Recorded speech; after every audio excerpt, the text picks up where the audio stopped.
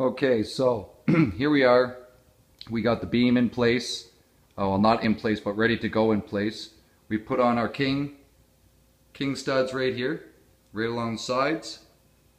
Okay, right up there. Okay, and then along the bottom we got a nice little runner plate.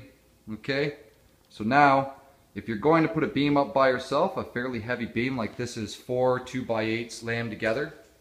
What I like to do is I just I put a thing over on this side, set the one corner up on it, okay, right here, and then now that I have that, I'll get another block, I'll raise this side up and screw a block into this side, okay, and then that'll temporarily support it while I put in some runners in between just to hold it up, and then I'm going to put in my real beams, okay.